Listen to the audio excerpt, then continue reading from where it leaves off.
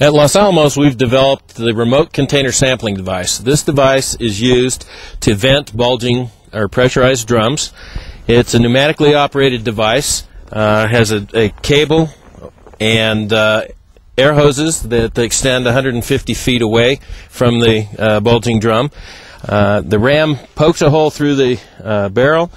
The seal then seals the material inside the barrel, and the pressure can be vented through a plastic line to the sample bag or to another container.